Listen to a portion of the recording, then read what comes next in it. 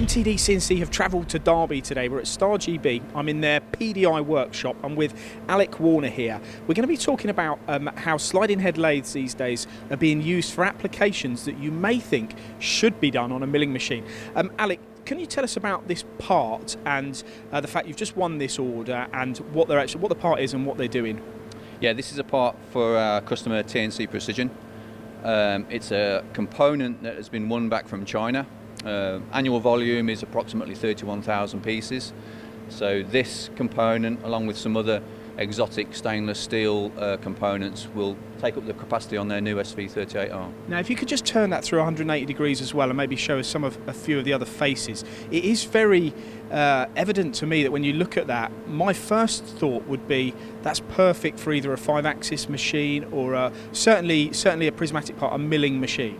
Absolutely, but I think the way we looked at components, we did a time study on this particular component, and the customer could see quite clearly that with our balanced milling capability on the SV, we could hit that cycle time and make this component profitable for them to take on.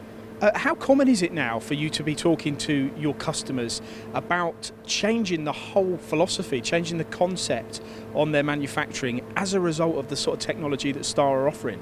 I think it's becoming more so in the last 2 or 3 years, where customers are looking at higher value parts on sliders, not just typical nuts, bolts, washers, that type of thing. They're looking at really complex components, and with the multi-channel, multi-axis capability that we've got, we can hit those components with a really quick cycle time. So how do you improve the cycle time on a part like this? Is it as a result of being able to do 2 operations at once, or is it down to the second spindle? What are the features that aid the production?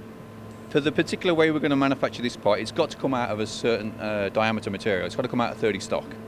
So we're going to make this mainly on head 1, but because we can balance mill and finish 2 faces at the same time, that's going to save us a lot of time. The customer looked at other combinations of machine, twin spindle, twin turret, but on our machines, because of the idle time reductions, we got the order. And does the unmanned run come into it as well? The very fact that once the part is in operation and the bars are loaded, there's no more operator needed? Oh, for sure, and that's the big thing about sliding heads in general, that you can leave them running, and they're designed and they're built for unmanned running, so we don't have to add anything to the machine tool. That's how it's built for unmanned operation. And when you deliver this machine here to that customer, are you doing a full turnkey on it, so it will hit the deck, and your assurances to them is we will make this part in a particular time, so that you can fulfill your business from China? It is. It's part of the contract, and this year already, this is the 3rd turnkey that we've started. We've got 2 others in the pipeline that are going to kick off very shortly. So it's turnkey after turnkey after turnkey at Star GB. That's the way we do business. And does it matter what tolerances they're chasing on a particular part like this? Because for me, if you're pushing 2 tools, if you've got 1 tool one side and 1 tool another, is the component not gonna move or gonna flex as a result of the forces?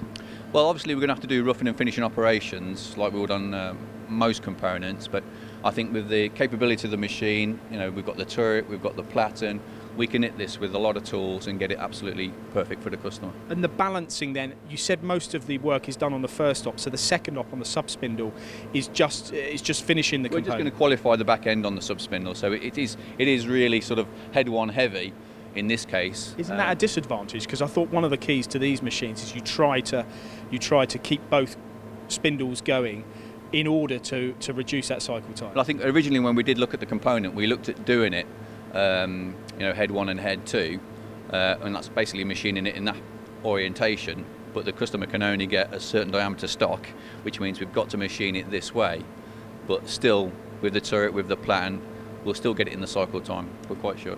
I think the message here is very clear. If you're making components that you may be thinking are perfect for VMCs and 5-axis machines, you may not be making them as productively or as efficiently as you could do on a sliding head lathe like this from Star GB. This is certainly one of the reasons why business here is on the up and has been for the last couple of years. Thank you very much, Alec. You're welcome.